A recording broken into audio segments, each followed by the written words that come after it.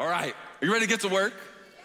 I know it's a little weird for some of y'all that I am sitting here and this TV. Some of you are like, I cannot see him. That's why there are screens.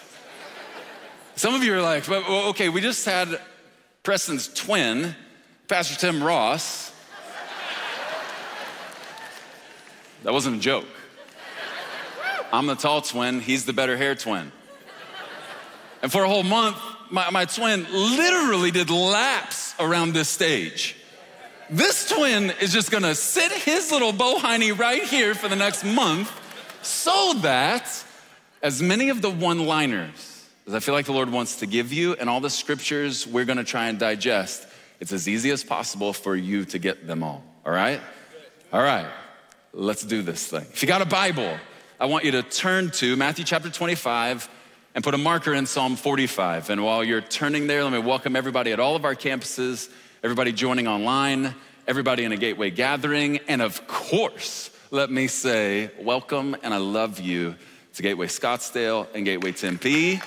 Love you.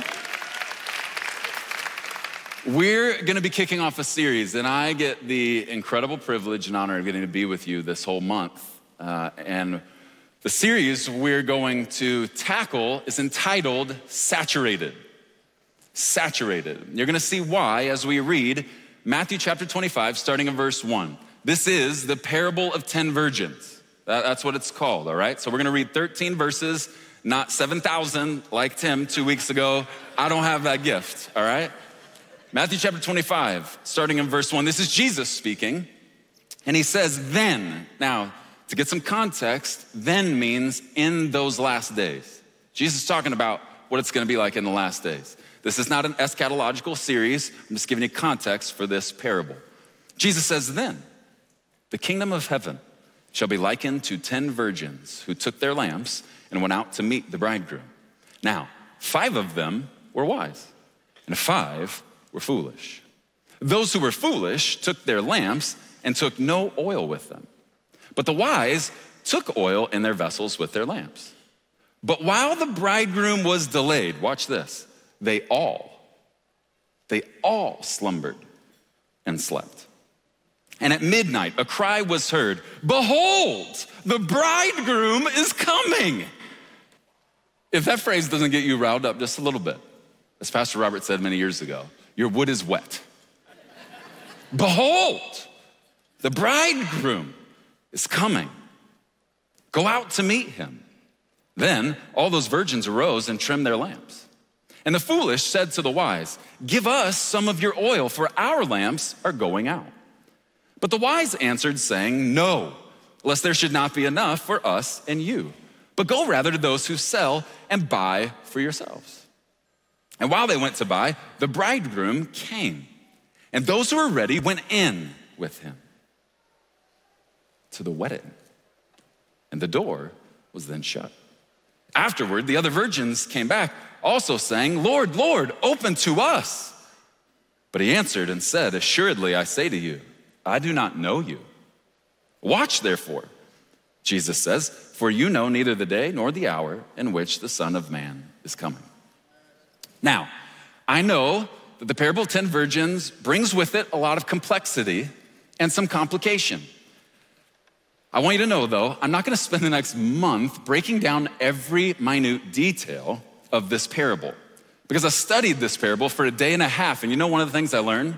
There is so much disagreement between theologians on what this means. The point of the parable is readiness. Be ready, and I get that.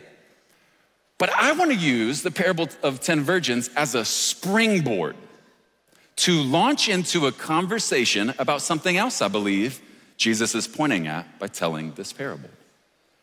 It's this, that in these days, the bride, the church, is more in need of oil than ever before. So, we're gonna spend a month together going through 4 different types of oil in Scripture that I believe the church needs more of in these days.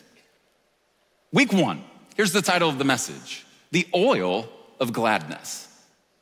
And I'm not even gonna read you a scripture on the oil of gladness until halfway through the message. But I wanna define this word gladness, or your translation as we get into these verses may use the word joy. They're interchangeable in scripture. Let me give you a 2-word definition for the biblical word joy or gladness. Unspeakable delight. Not a feeling, a happiness, a pleasure, a delight so deep and rich that you can't even find words to describe it. Unspeakable delight. And let me just say, I think the church is running a little low on the oil of gladness in the day in which we live. And I'm gonna prove it to you. What percentage of the time during meet and greet, when you turn around to greet somebody and you say, hey, how's it going? You get in turn the spirit of Eeyore. Fine. Great to be here. Or how about before service in the lobby or after service in the lobby, you ask somebody, hey, how's it going? And they say, I just got knocked down 9 times this week, but brother, by God, I'm gonna try and get up one more time. It's as though we've convinced ourselves that as followers of Jesus Christ, there is extra credit for being miserable. Let me just say something. And if you like to take notes, I hope you enjoy one-liners because I'm addicted to them. One of my heroes in scripture is Solomon, so there's gonna be a lot of one-liners, all right? You don't have to write them down. I'll just know you don't love me if you don't write them down or God's word. So I better see you write down every once in a while, okay? Here's the one-liner, you ready? Watch this. The absence of gladness in the life of a believer is evidence something is off in the life of that believer. This is how serious this topic is. And I can prove this to you with a lot of scriptures, but I'm gonna do it with just one. Luke chapter 2, verse 10, the news. Then the angel said to them, do not be afraid, for behold, I bring you good tidings of great joy. Joy so great, it will be an invitation to all people. Okay, what is the good news that brings such great joy to all people? Verse 11, for there is born to you this day in the city of David a Savior, who is Christ the Lord. Help me understand, when we have news like that, how we could ever look like Eeyore in the house of the Lord. The God who saves is the God who came to save. And because of this, I am saved. So when you ask me, Preston, how's it going? I dare not measure on what merely happened throughout my day. I better measure by what happened on that cross.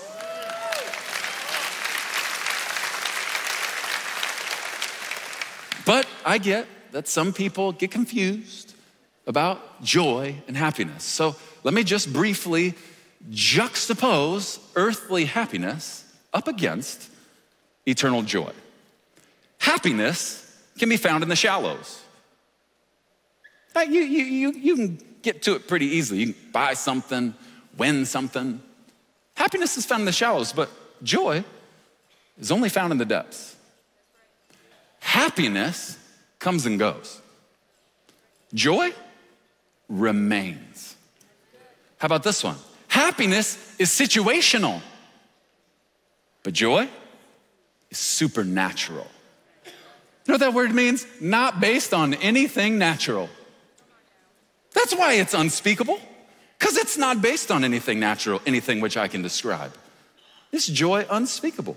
There's another way to say it. The oil of gladness cannot be found in any of the presses of this earth. We were on vacation during June and doing some traveling as a family with a trailer. I think we did like 4,000 miles and 10 or 11 RV parks. It was the greatest vacation in all of human history since Clark Griswold.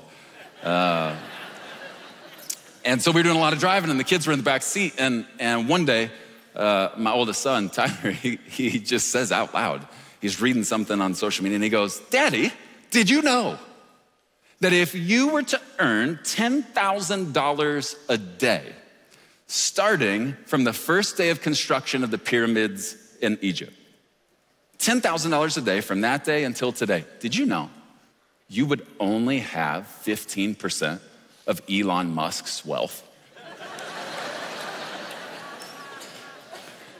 And I had two thoughts immediately. I was like, wow, that's a lot of money.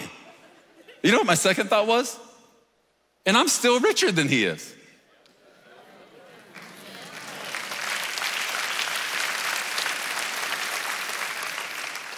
But listen, he might figure out the key to eternal riches tomorrow. Today, I'm richer than the richest man who's ever lived. And you might be going, Preston, that's the craziest thing I've ever heard anybody say, because if I had to pick between your life and Elon's, I'm picking his all day, every day, okay? Before you jump to that, because but let me help you understand what makes me and many others so rich. The Son of the Most High God is my brother. And the Bible says, I am a co-heir, that the inheritance he gets, I get as a believer in Jesus. Because the God of the universe is my Father, who gives this inheritance that lasts forever.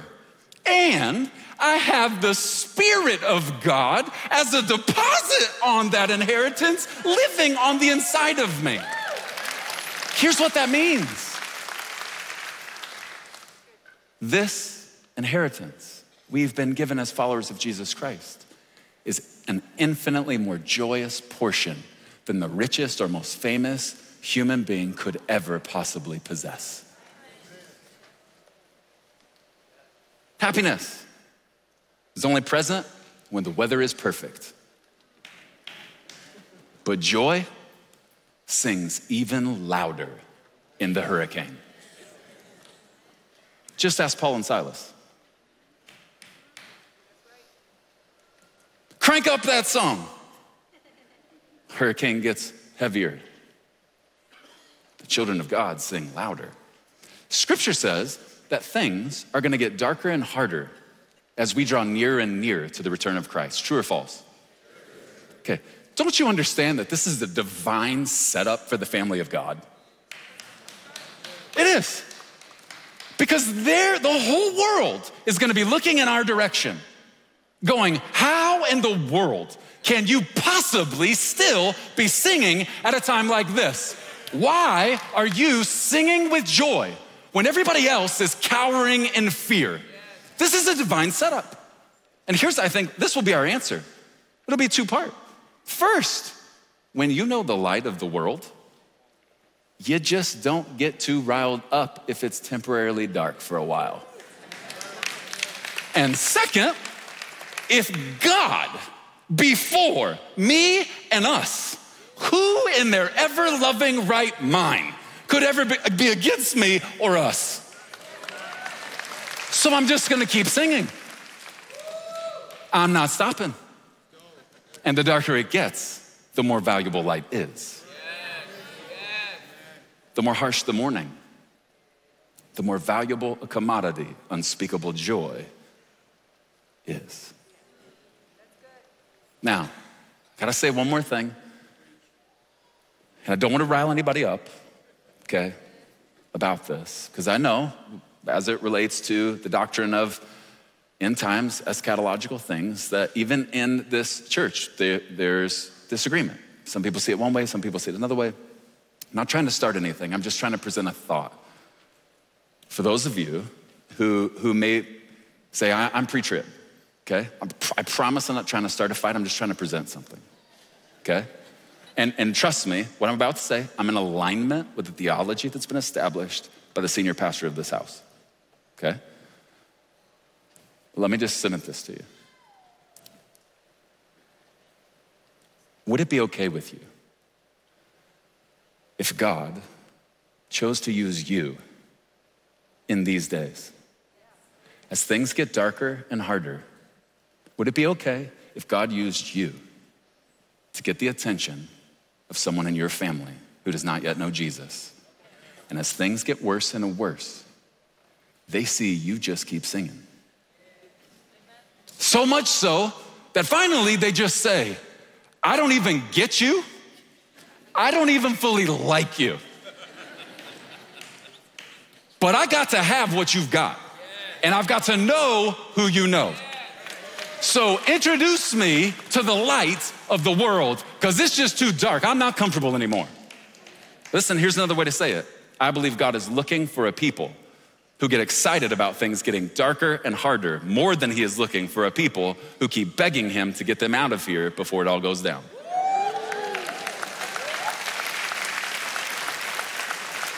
Here's the sweet one-liner. If that was too strong for one of you, I'm sorry. I'm not, but I am. Here's the one-liner. When you possess the oil of gladness, you're not obsessed with trying to escape the sadness. I got the joy, joy, joy, joy down in my heart. Where?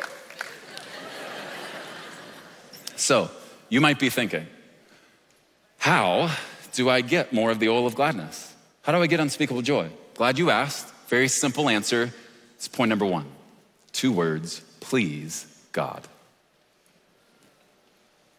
Please God. Gladness is the guaranteed result of knowing God is pleased. Now, what you're gonna learn is this message really isn't about the oil of gladness. It's actually about the pleasure of God. One of the things that frustrates me about the enemy is it seems as though he has many convinced that God is an inherently angry God. I hate this. Does God get angry? Yes.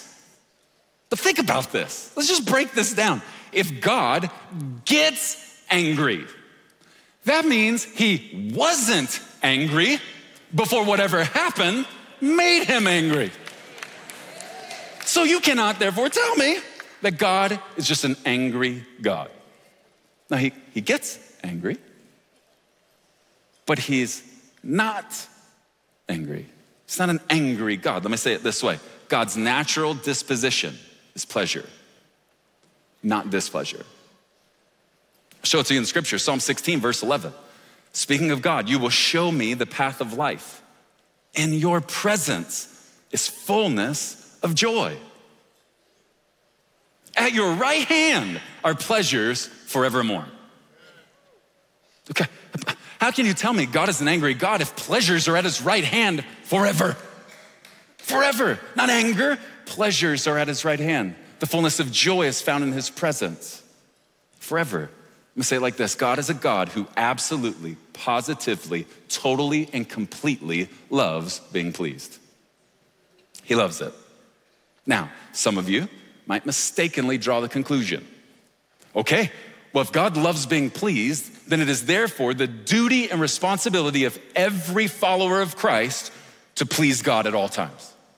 Okay, go further than that. Pleasing God isn't a responsibility thing. It's an opportunity of a lifetime thing.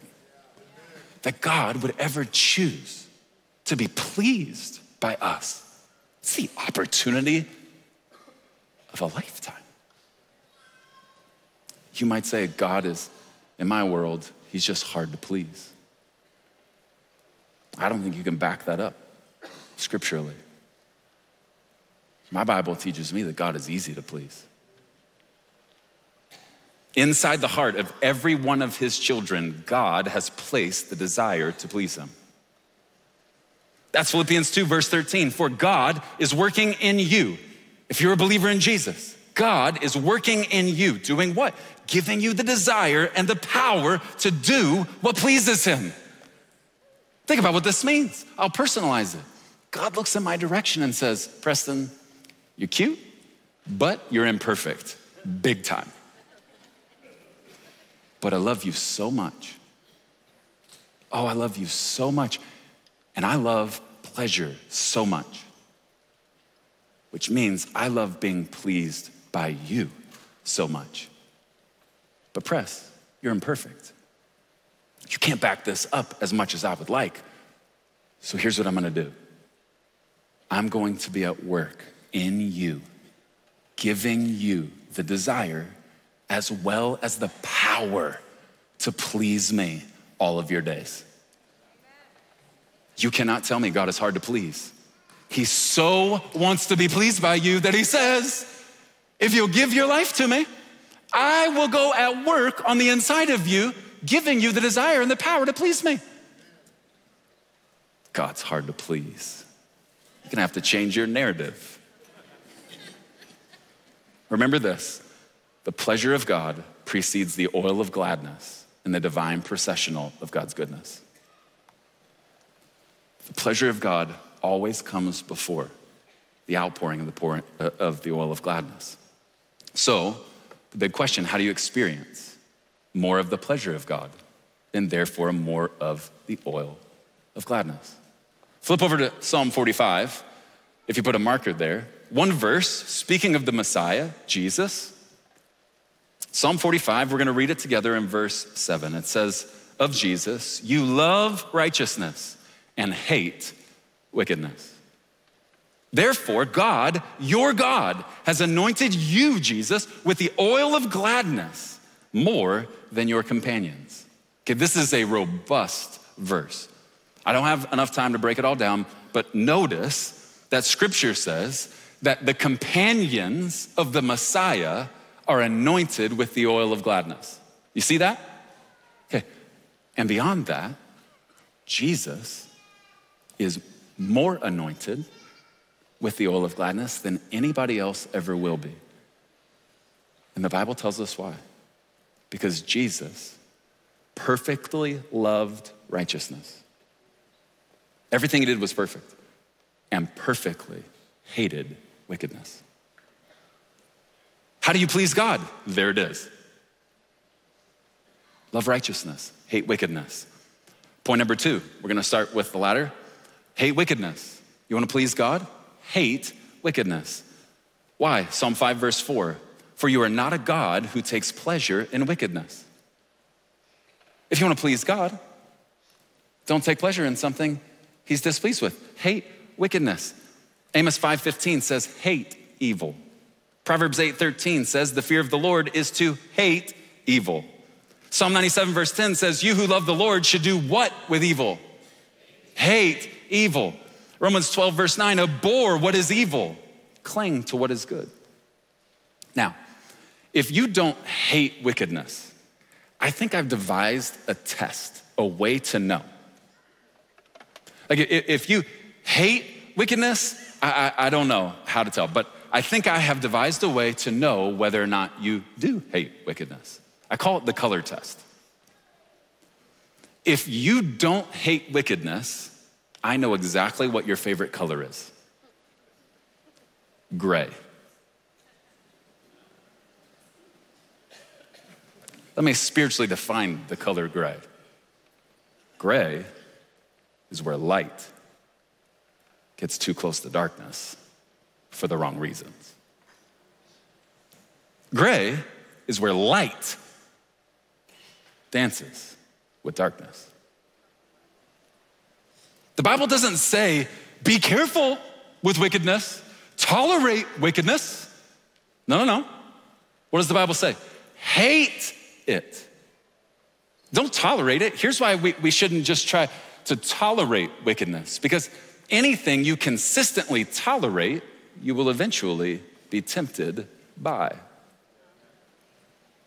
Let me say it another way. Usually, what you're tempted by this week is the result of what you tolerated too much last month. If I were my twin, I'd be running around this stage right now. If you're someone who hates being tempted, and even more so, you hate falling in temptation, don't just try and have some strategy where you occasionally keep your distance with wickedness and then, I'll do better next time. No. if you hate being tempted and you hate falling in temptation, here's the scriptural strategy. Hate wickedness. Hate it. Now, some of you might be a little riled up going, Preston, hate is a word we don't use in our house. Okay, well, as it applies to wickedness, it's a word God uses. So I'm gonna teach my kids to hate wickedness. Not the wicked, hate wickedness. Now, big question. I'm a romantic at heart. Why does God hate wickedness? You ever wondered this?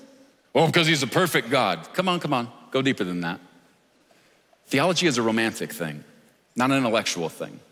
Theology is the study of God.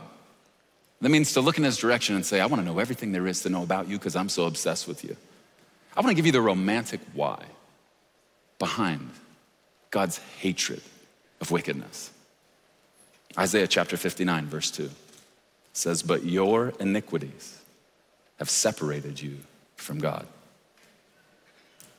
Let me illustrate. Half a lifetime ago, in my teens and about to 20, 21 maybe, my greatest acts of wickedness seem to all be connected to lying. Proverbs chapter 6 says that there are 7 things God hates. And one of those things are lips which lie. And I was a liar. Like, unfortunately, entirely too good at lying. And one day I remember towards the end, if not at the end, of my wrestling match with lying, I remember the Lord saying, I hate when you lie. I don't know if you've ever felt like you've heard the Lord say something to you like that, so strong. A weight. I felt a weight as a young guy. Preston, I hate when you lie. And then I'll never forget, I felt like the Lord said, but I want you to understand why. Son, when you tell me the truth, you look into my eyes.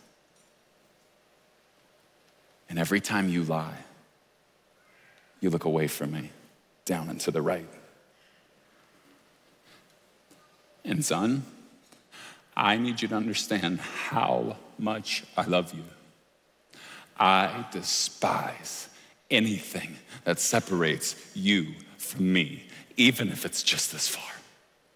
Preston, I hate lying because I hate distance between us.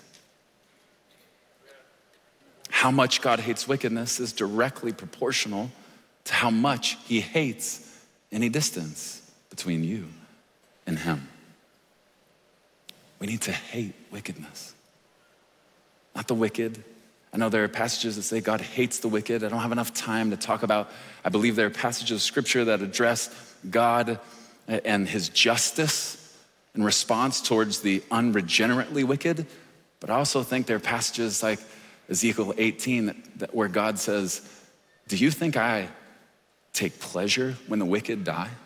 No, I want them to turn to me. God takes no pleasure in the wicked dying. But he hates wickedness because wickedness creates distance between us and him. So maybe you're someone, you've done something wicked and you felt like you saw a look on God's face that was so angry and hateful and you thought it was towards you. You're wrong. It was towards that thing which was done, which caused you to look down and away from his face. He is so obsessed with you. He despises anything and everything that creates distance between the two of you. Then here's point number 3, the second half of pleasing God. We have to love righteousness. The absence of wickedness does not guarantee the presence of righteousness. It's one thing to hate wickedness. It's another thing to love righteousness. The Hebrew word tzedek means the right thing. Jesus talks about in Matthew chapter 5, verse 6, the Olivet Discourse. He says, hey, blessed are those who hunger and thirst. They ache for righteousness, for for they will be filled. Jesus talked about his followers having an overwhelming appetite to love the right thing. Why? Why should we have an appetite to love righteousness? Because he is the righteous one. And when we love righteousness, it's one of the ways we're saying, I love you. This is who you are. This is what you're like. And if this is what you're like, I want to be just like you. 1 John chapter 3, verse 7 says, little children, let no one deceive you. He who practices righteousness is righteous, just as he is righteous. Little boys and little girls in their 80s, 90s, 100s, still just little boys and little girls at heart, children of the Most High God, loving righteousness in such a way that they practice righteousness. And their why is because that's what my dad is like. Years ago, on New Year's Eve, I was having my time with the Lord, and I felt like he said, what would you like to see me do this year? And I said, Lord, you've done so much. This year, I want you to help me be more like you than any other year I've ever lived so far. 6 days later, I was thrown one of the biggest curveballs of my life and was faced with forgiving, something that was really tough. I wrestled with it all night, heard the voice of the enemy really loudly, yelling and screaming and barking. I got up early that morning.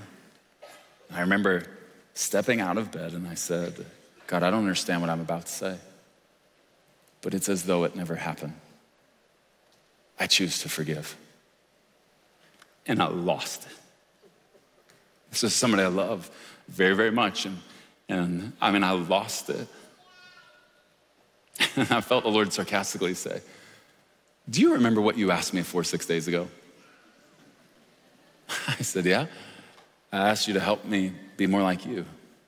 He goes, what is it you think I do?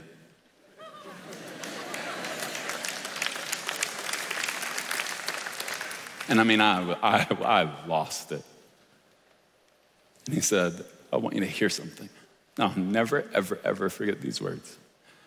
Son, I want you to hear something. You have never looked more like me than you do right now. Listen, that's not a story about me. That's a story of a little boy looking in the direction of his forgiving father and saying, if this is what you're like, if someone hurts me, I'm just gonna try and be like you because I'm obsessed with you. I don't want to just do the right thing. I want to love the right thing because you are the right thing. I'm gonna love righteousness. God is more and more pleased. More and more, I do everything I can to be just a little bit more like him.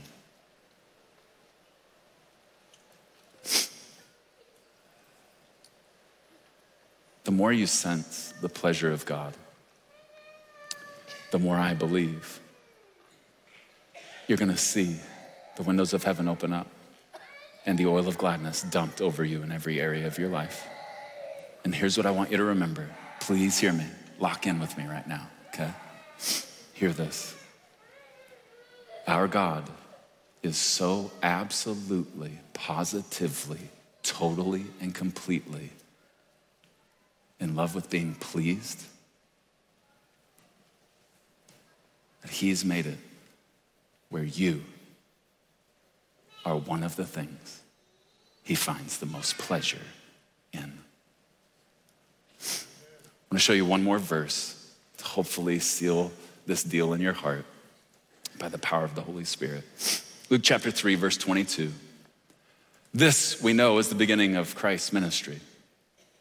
He's about to go on the hottest hot streak, the hottest ministerial hot streak in all of human history. Jesus goes under the water and comes up out of the water. And the Father speaks over him these words. And I want you to think about all the things the Father could have said of the Son. These are the words the Father spoke over the Son. And the Holy Spirit descended in bodily form like a dove upon Jesus.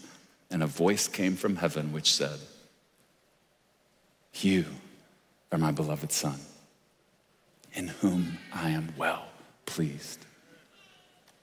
Do you understand? Out of all of the things the Father could have said over the Son, Jesus hadn't even done anything in ministry yet.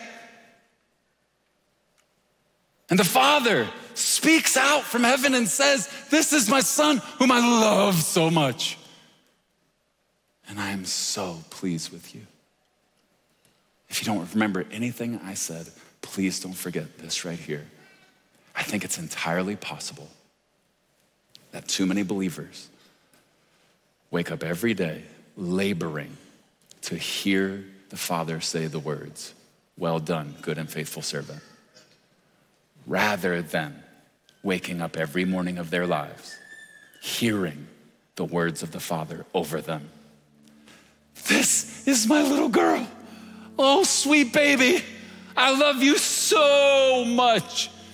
Oh, and I just want you to know, before you even start your day, before you even do anything, I'm so pleased with you. I love you. And as your daddy, you please me so much." Can you imagine what life would look like if the church wasn't just trying to earn the favor of God, to do whatever it took to hear, "Well done, good and faithful servant," but they started waking up every day living like a child of God every morning, hearing, "Good morning, son. Good morning, daughter. I love you, and I'm so pleased with you." I want you to bow your heads and close your eyes.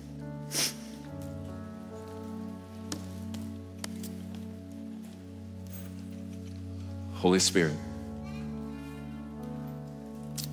would you, in this moment, at every campus, in every dorm room, every coffee shop, would you rip open the windows of heaven and pour out the oil of gladness over each one of us?